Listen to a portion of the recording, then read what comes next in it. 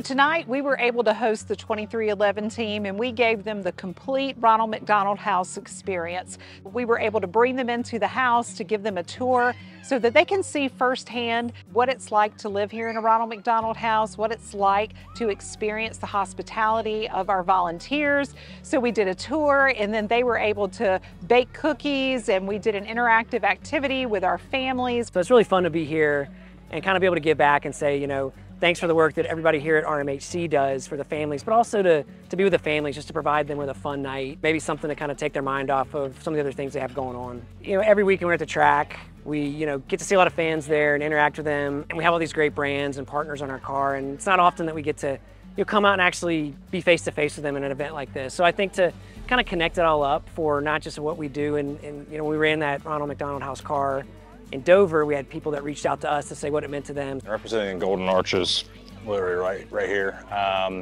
is super special. They've done a lot for me in my career. Aside from just being a partner on our race cars, having us out to the Ronald McDonald houses, getting to meet the families, interact with them, hear their stories, and how just a simple visit, simple meal, you know, story time can change their lives for forever. So proud to play a small part in their lives and to see how McDonald's gives back to the community and continues to uplift everybody they can get their hands on is powerful. So proud to be a part of it. As a father of a 3-year-old and seeing everything they have set up and all the kids interacting, whether it's inside or outside here in the playground, just a great setup for families to, you know, get to know each other and have some quality time while going through some pretty stressful stuff. The Ronald McDonald House is such an important part of the McDonald story, and the fact that they would take time out of their schedules this week to be with our families, to come and create this moment where our families are dealing with so much heaviness in their everyday lives, and for